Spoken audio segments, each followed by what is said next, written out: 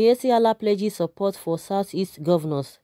The Miyetti Allah Cattle Breeders Association of Nigeria, MAGBAN, has pledged to always cooperate with governors of the 5 Southeast states to live in peace with their communities in the zone.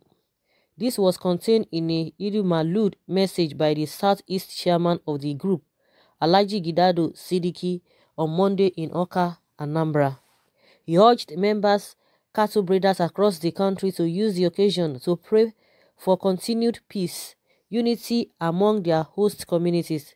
Sidiki commended the Southeast governors of Abia, Anambra, Ebonyi, Enugu, and Imo State, the traditional rulers in the communities, and other community leaders for their support to the association. In a message made available to reporters in Awka to mark the 2019 Eid Maulud in commemoration of the birth of Prophet Muhammad, the Miyetti Allah leaders said they were happy in Igbo land. The highest respect Muslims all over the world can give in remembrance of Prophet Muhammad is to follow his footsteps of non-violence, peaceful disposition, and remarkable virtues of patience and love for one another. Prophet Muhammad was a paragon of peace, humility, and justice for all, and as we honor him, let us follow his examples in words and in actions by promoting tolerance, love, harmony, and peace coexistence in the country. Miyetti Allah appreciates the Southeast governors, traditional rulers, and other community leaders for their support given to the association in the zone. He said, "We are assuring host communities and our members that my leadership will continue to collaborate with security agencies in the 5 eastern states of Abia, Anambra, Enugu, Imo, and Ebonyi to guarantee the safety of lives and property.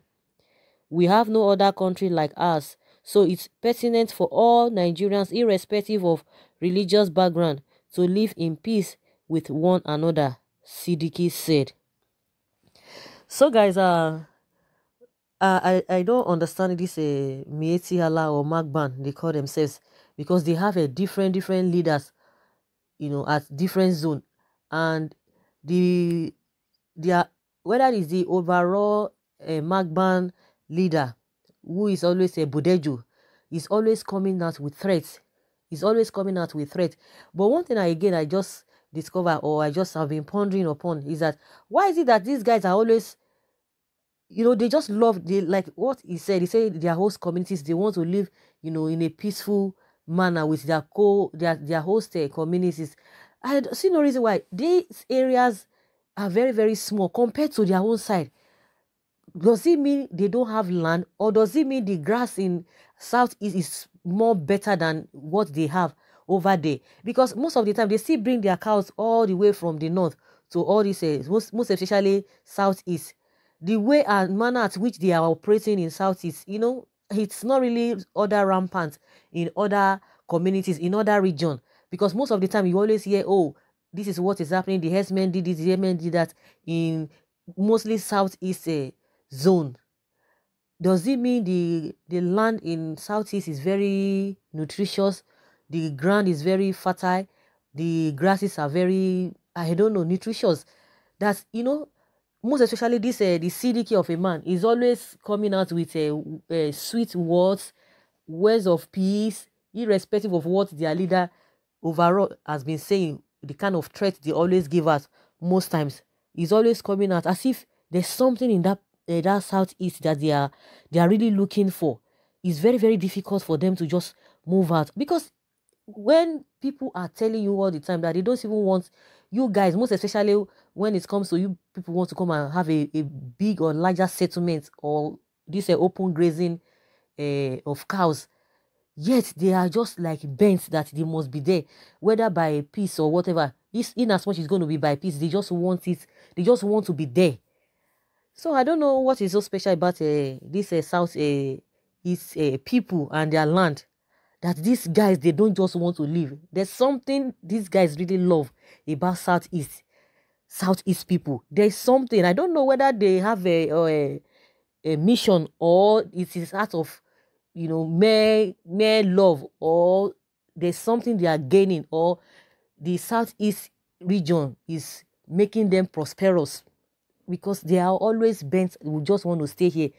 when they are coming all the way from north, most times, I don't know if I'm wrong, you might correct me, you don't usually see them, or I've not really heard about the clashes, so rampant compared to what happens in southeast. They are always coming to the southeast and want to have a settlement there. And these guys say we don't even want all this whatever you are talking about.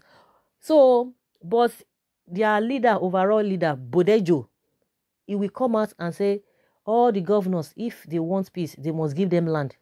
Whether these guys, they are trying to play on their intelligence, we don't know. Just like I said, I don't even know why they are bent in staying in southeast. Like they say they are going to be law abiding. They want to live peaceful, because of their celebration, because of their prophets. They want to do everything that their prophets stands for: peace, humility, and all of that. That every of their members should emulate their prophets, both in words and in actions, not just to speak it, but they need to act it. So their overall leader, Bodejo, is always coming out with threats. He has said all the governors, if they don't give them land, that they will know no peace. So where do all these magma, where do they function? Are they not, don't they hear what their leader is saying? And thank God all the southeast governors, the southwest governors, the middle belt and south, they've come and said there's nothing you are going to do, no matter how you threaten or you try to intimidate or whatever, that they don't have land for you. So now that this man is always coming, because I've taken time to, I've been seeing most of his comments. Most of the time, he's always coming out with peace, with this and that. He always promised the Southeast governors that they are going to be law-abiding. Whatever they ask them to do, they are going to do it, and so that they will be able to stay in that particular place. So that is my opinion. In as much he's talking something different, and there are other colleagues, whether the man is the overall leader of Magban, he's always saying the opposite of what this Siddiqui is always stand for and is always talking about. So it's really a surprising thing. Someone says, listen, we don't need you in Southeast at all. Carry your problem to your zone. Anybody who fall again to the lies from these people should fall the more and break his spinal cord. Don't trust their good money. He said Muhammad was a peaceful man, and some people will believe him. You are not welcome around us, Fulanis. God forbid. May you bust your screw ton in Jesus' name. Please, Joe, keep your commendations. We are not interested in your Greek offer commendations. We don't want killers who have sold their conscience to the devil. Nobody is disturbing you, but you are the ones disturbing others. I hope Southeast governors have never secretly given these people land. Let's breed their cows in Sambisa. There are enough grass for their cows there than coming to the southeast to destroy our crops. Any eastern governor who allow these people into their state will answer for the blood of innocent people they are killing on a daily basis. Just like the question I asked, I don't know whether the grass in the southeast are so nutritious, or anytime they come to southeast, they are always, prospering. Maybe that is why they are always, I don't know. Because when you talk of the landmass, they have it over there. If people, the host community you're always coming to, because most of the time, even like what somebody said, nobody is always disturbing them. They are the ones who always come to encroach. They don't want to stay in a particular place. They just want to be moving from places to places, and that's where the problem is always coming from. That is why people are not too happy with them. Nobody is disturbing them, but they always pass their boundary. They pass their boundaries. That's why we always hear all this noise all the time. So someone say, pretending to be good, stay away from the middle belt and south. Never, never, and never again. This is a Bermudian triangle trap. It will sink the southeast if they foolishly fall to this trap. I laugh in deserts. Where is the peace? All we see wherever Islam is practice is war and conversion of people through force. He said the highest respect Muslims all over the world can give in remembrance of Prophet Muhammad is to follow his footsteps on non-violence, peaceful disposition, and remarkable virtues and patience and love for one another. The above statement conflicts with some of the teaching of Islam about what they called infidels. It is laughable to describe Prophet Muhammad as lovable, peaceful.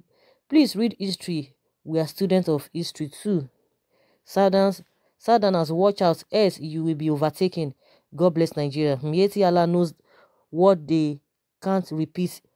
Benue massacre in Southeast State. All they need to do is to obey the laws of the land in the Southeast, as our people doing business in the North obeys theirs. Anything short of that will be resisted by the Southeastern people.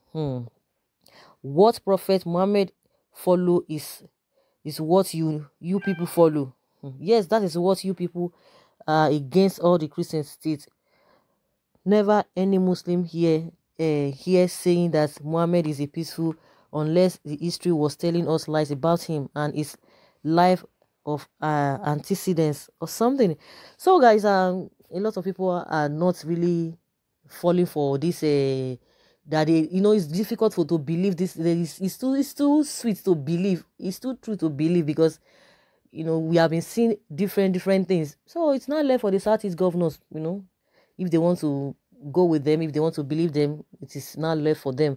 So guys, I would like to hear from you what you think about this statement from Miyetti Allah, pledging support for Southeast governors. Thank you. Bye.